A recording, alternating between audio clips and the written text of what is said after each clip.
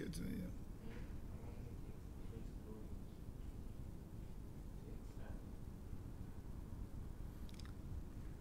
Good morning, brothers and sisters, friends. My name is Fitzroy Thomas, pastor for the Brownstown Tabernacle, one of the member churches of the Jamaica Evangelistic Mission. Welcome to the daily devotional series hosted by the Greater Portmore, Spanish Town, and Kingston Tabernacles. There are also churches, branches of the Jamaica Evangelistic Mission.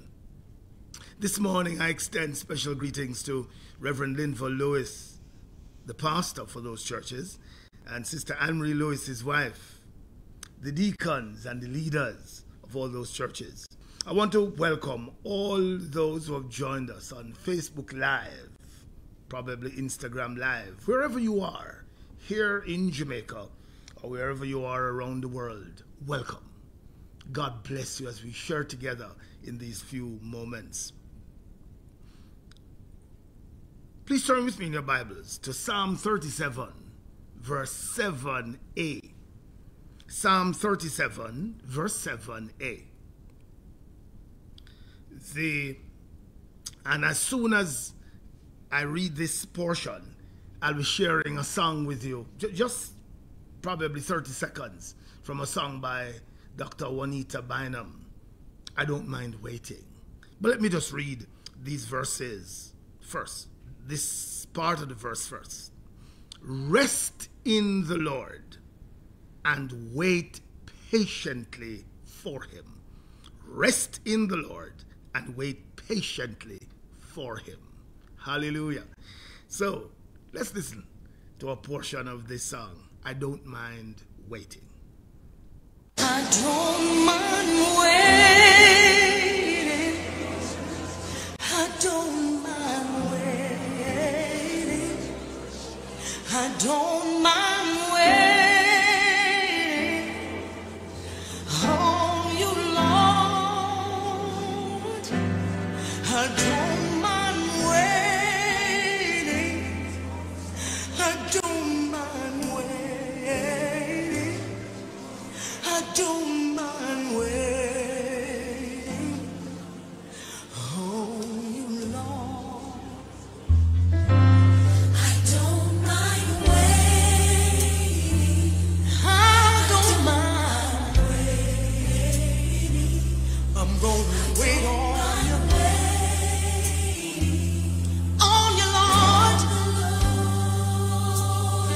I don't mind. Because I know you're coming after a while, so I don't even mind. No, on the Lord, I'll wait on you, Lord. I don't mind waiting. I don't mind. I'll wait on you. I'll wait right here, Lord. Praise God. I don't mind waiting. I don't mind waiting. I don't mind waiting on the Lord. Hallelujah. I'd like to share with us this morning on the topic, while we are waiting, God is working. While we are waiting, God is working. You know, waiting is hard. We twiddle our thumbs when we wait. We shuffle our feet, stifle our yawns, have long sighs, and fret inwardly in frustration. You know, we really don't like to wait. We don't like lines. We like instant coffee. We like to get through right away. Our palms sweat. We get nervous when we wait. We don't like waiting. May I invite us to reflect on two main points this morning. I want us to examine the exploration of the theme and the explanation of the text. That's the exploration of the theme and the explanation of the text. So first of all, let's examine the exploration of the theme. The theme is, while we are waiting, God is working. What does the word waiting means? The action of staying where one is or delaying action until a particular time or event. The action of staying where one is or delaying action until a particular time or event. It is said that there are two kinds of waiting. And I was just nudged in my spirit just before I go any further. Let's just pray. Father, thank you for this morning. Thank you for sparing our lives to see today. As we spend these moments in your word, cause your word to come alive in our hearts. In Jesus' name, amen. Amen. So there are two kinds of waiting. Passive waiting and active waiting. Passive waiting is waiting with expectation but no action. Example, when we go to a restaurant, we place our order and we pause to be served. Yes? Now, that's one kind of waiting. We don't get up and go in the restaurant to help to prepare. We ask that we just sit and wait. We just sit and wait. There's another kind of waiting, which is active waiting. Active waiting. Active waiting is waiting with expectation, but engaged in prayer. Engaged in prayer and fasting. Engaged in the reading and applying of God's word. During COVID-19 pandemic, this COVID-19 pandemic, many persons are waiting, especially the St. Catherine residents who are waiting anxiously, yes, for the lockdown to be lifted. Others of us are waiting on God for answers to our prayers. And some of us are getting anxious. Some of us have been praying for a long time. Some of us are trusting God for breakthroughs in some areas, probably in our families, in our personal lives. We're trusting God.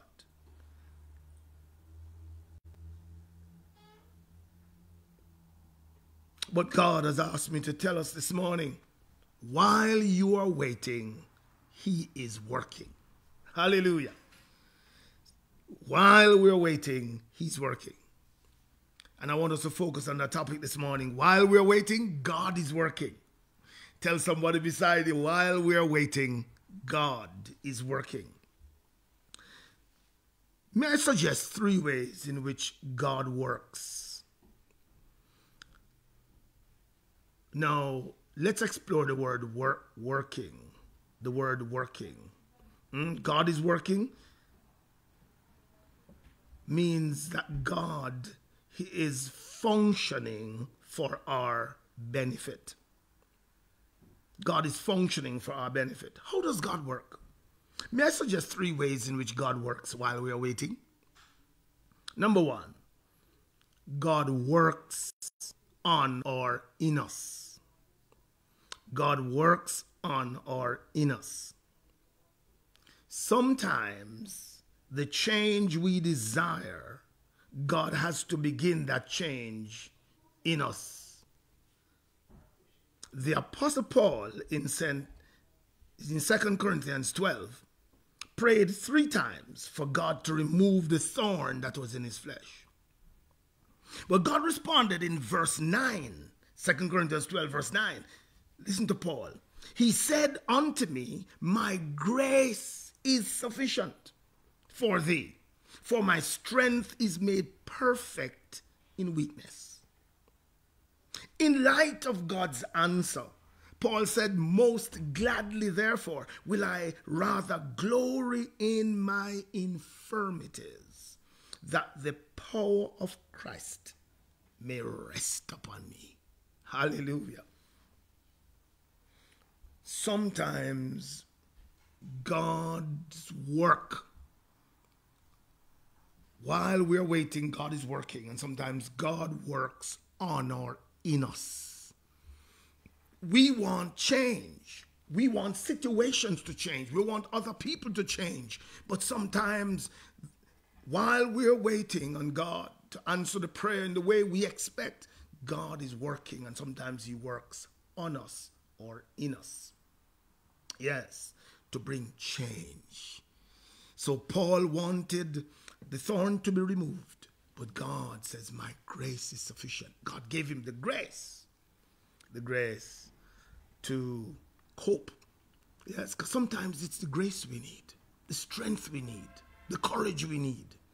Sometimes the change we need for the situation to change, it is our attitude that needs to change, our actions that need to change, our approach that needs to change. And so sometimes God's answer to our prayer, while we're waiting on that answer, God is working on us or in us. May God work on you. May God work on me today. Another way God works. So not only does God work on or in us, but God works for us. So sometimes while we're waiting, God is working for us. Sometimes God works for us. And I want you to go back with me to Genesis. And God goes ahead of us and destroys the enemy or enemies sometimes. Do you remember Pharaoh? How after God delivered his people out of Egypt, Pharaoh wanted to enslave them again. So he pursued them to capture them again. After they crossed the Red Sea, Moses stretched forth his rod, and the sea covered Pharaoh's army, and they all drowned. I want you to understand something. Your enemies, my enemies, our enemies, yes? They don't know that it is God who works for us. They don't know that. They don't know that when they trouble us, they trouble God. When they're fighting against us, they fight against God. And one of the things we must tell them is that if you trouble me, you trouble God. And if you trouble God, God will trouble you. Because God is working for me. Oh, I wish somebody would tell somebody, don't trouble me. Because if you trouble me, you trouble God. And one of the things I want you to know is that God works for me. Hallelujah. And this morning, I want you to go to work. I want you to sit at your desk. I want you in your home or wherever you are. I want you to rejoice this morning because God works in you while you're waiting for him. But God also works for you while you're waiting for him, while you're waiting on him. God does not only work in us and for us, but guess what? Thirdly, God works through us. Sometimes God's answer to our prayer is to work through us. So sometimes we are praying that God would do something for somebody, that God would help them, that God would provide for them. And you know what God does? God works through us to bless them. God works through us. Yes? In Romans 12 and verse 20, hear God. Therefore, if thine enemy hunger, feed him. If he thirst, give him drink. For in so doing, thou shalt heap coals of fire on his head. God is about to bring change to our enemies. And God says, you know what? I'm going to bring the change, but I'm going to work through you. Hallelujah. Somebody you know who hates you, somebody who you know has been despising and treating you badly, you need to bless them. Bless them today. Bless them. Call them and tell them God bless you. Call them. Tell them I forgive you. Hallelujah. And God is going to work through you. So we have made an exploration. We've looked at an exploration of the theme. While we're waiting, God is working. Let me now look at the explanation of the text, and I have to do that quickly before we pray. The text says, that's Psalm 37, 7a, says, rest in the Lord and wait patiently for him. The word rest means be silent, be still. Lord Jesus, when you're waiting on God, the text says we are to rest. And the word rest means, there's a meaning there which means to be dumb, be silent, be still. If you're waiting on God, don't grumble. If you're waiting on God, don't complain. Don't quarrel. Be silent, be still. Why? You see, we're resting in the Lord. Resting in the Lord. Who is the Lord? Because you know what? Sometimes we're waiting on individuals. And depending who the individual is, the posture we display during our waiting is really dependent on whom we're waiting. Wow. Well, let's explore who we're waiting on. So the psalmist says, be still, be dumb, be silent. Yes? Rest in the Lord. Who's the Lord?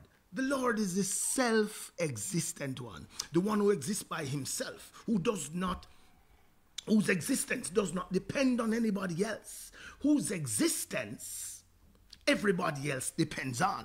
Lord, everybody else's existence depends on him, but his existence depends on nobody. He exists all by himself. Not only is he the self-existent one, but he's the eternal one, the one who always was, the one who always is, and will always be.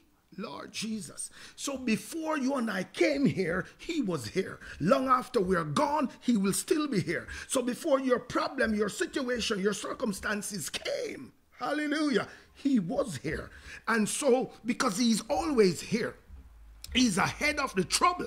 When the trouble comes, he's still here. Hallelujah. And he will deliver you and deliver me out of our troubles. He will give us the grace to go through our troubles. Wait, be still, be silent on the Lord. But he's not only the self-existent one. He's not only is he the eternal one, but he's the creator. Lord Jesus, hear this now, people of God. Those who are listening to me this morning, you're to wait, rest in God, be still. Why? Because he's the creator. To create means to bring into being out of nothing. So all God needs to do for you this morning and for me is to speak the word. When he speaks his words are creative words. So they do what he commands, what he desires. And so it doesn't matter what your situation is this morning. Oh, Lord Jesus, you just need God to speak a word on your behalf. And the matter, the situation will be resolved. Hallelujah. It does not matter what you're faced with this morning. The Lord is the self-existent one. He's the eternal one, but he's the creator. He will speak a word and give you victory this morning. I'm excited about the word. My time is gone. But we're to wait. So rest in the Lord. Wait patiently for him. Wait patiently means that we are to stay. We are to tarry. just ease yourself. Yes. And then there's another meaning to waiting patiently. Yeah, on the Lord it means to travail with pain. So sometimes while you and I are waiting, yeah, we have to go into to prayer, into intercession. But we will it may cause us pain and wow. But while we're waiting patiently, we're to trust him, have our confidence fixed in him. Hallelujah. So we have the challenge this morning is while we are waiting, God is working. While we are waiting, God is working. We have made an exploration of the theme. Yes? God is, we said that there are two kinds of waiting: active waiting, passive waiting, and active waiting. We have said that God works on or in us, God works for us, God works through us. And we have looked at the explanation of the text. We're to rest in the Lord, be silent, be still, because the Lord is the self-existent one. He's the eternal one. He's the creator. And so just wait patiently. Be still, yeah? Just stay where you are. Just tarry, travail, prostrate yourself before him, call on him, and just trust him, because he will come through. He will come through for us. This morning, let's pray. We want to pray for some people who are waiting this morning. We think of that young lady who died after giving birth because she was initially denied medical treatment. We think of her family this morning. We want to lift them up. We want to lift them up before the Lord. We think of our country. We think of our government this morning, the Ministry of Health. The cases are increasing daily. We're praying for grace this morning. Father, in the name of Jesus, we come to you. We want to thank you for this day. Thank you for sparing our lives. Thank you for your love. Thank you for your mercies. Thank you for your faithfulness this morning. Thank you that you're a God who hears and answers prayer. You're a God who can be touched by the feelings of our infirmities. We thank you this morning that you're alive and well. We thank you that you are the God of gods, the King of kings, the Lord of lords. There's none to be compared to you. You're worthy of our praises this morning, and we exalt you. We lift you up and we magnify you. None to be compared to you. You say we are to call and you will answer. Oh, Lord God, and shows great and mighty things which we know not of. This morning we come, oh God, on behalf of our nation. We come on behalf of that family. Oh God, that young lady who died, we lift up her family before you this morning. Lord Jesus, we pray for her baby she has left behind. Oh, we pray, Lord God, that you'll touch this baby and you'll cause this baby to grow up, oh, to make a difference in this nation. Mighty God, we pray for her family. We pray for grace and strength for them as they grieve, as they mourn this great loss. Oh God, in the midst of their pain and their struggles, we pray you will manifest yourself, that they will trust you, love you, and serve you. We pray for them. We pray, oh God, for our Prime Minister. We pray for the cabinet ministers. We pray especially for Dr. Christopher Tufton, our health minister, and all the health workers. Mighty God, the fear that they are faced with this morning as the cases are rising. We pray for grace for them. We pray for wisdom, knowledge, and understanding. We pray that as they do the contact tracing, Lord God, as we pray for them. We pray for the Lorica workers who are in quarantine and isolation, who are stigmatized. We really pray for grace for them this morning. We pray for their families, oh God. And we pray for all those who are in quarantine and isolation.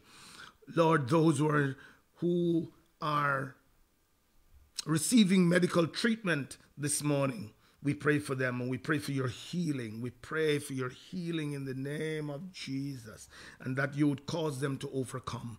We pray, Lord God, for the government this morning, for the wisdom, the knowledge, and understanding that is necessary to navigate through these choppy waters of COVID-19. Jesus of mercy, it's not easy. We heard some wonderful suggestions coming from our opposition leader, and we pray for him. We pause to pray for him now. We pray for his healing and deliverance in the name of Jesus. Oh God, not well, but we pray for his healing. We pray for his shadow cabinet. Lord God, we pray for them this morning, that you'll grant them the grace and strength, because we need all hands on deck in Jamaica. Government, opposition, we need all hands on deck. We pray for every counselor, every mayor. Lord God, we pray for our Governor General. We pray for the custodies this morning. Hallelujah. We lift them up before you, Lord God, all those who are in leadership in this nation. We pray, Father, for the pastors. Lord Jesus, the churches. During this pandemic, most churches are closed. But we thank you. Most church buildings are closed. Hallelujah. But we are the church, so wherever we are, there is church. Hallelujah. Thank you that we can have church online. We can have church in our homes. We're still having church. Hallelujah. Thank you for your presence. Thank you for your power. We pray for a special anointing on your servants today. Oh God, as we carry out ministry in this COVID-19 pandemic season, we pray for a fresh anointing. We pray, Lord God, for a fresh anointing as we proclaim the word of God.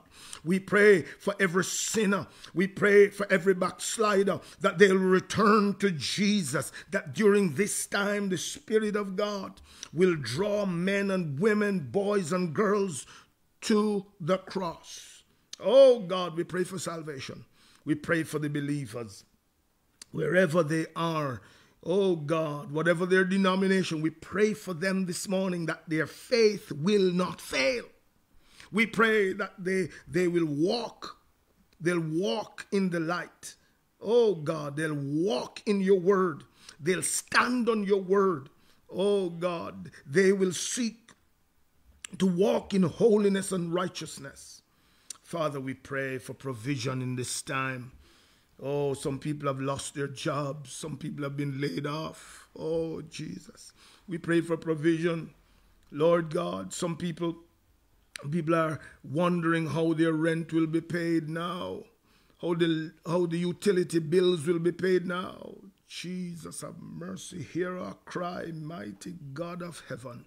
We need an answer. We need an intervention from the God of heaven, the eternal God, the self-existent God, the creator God. Oh, make a way out of nowhere this morning. Somebody's anxious, but Lord, we remind them. You told us to inform them, to remind them that while they're waiting, you're working. You're making a way out of nowhere. Somebody who lost their job or who has been laid off.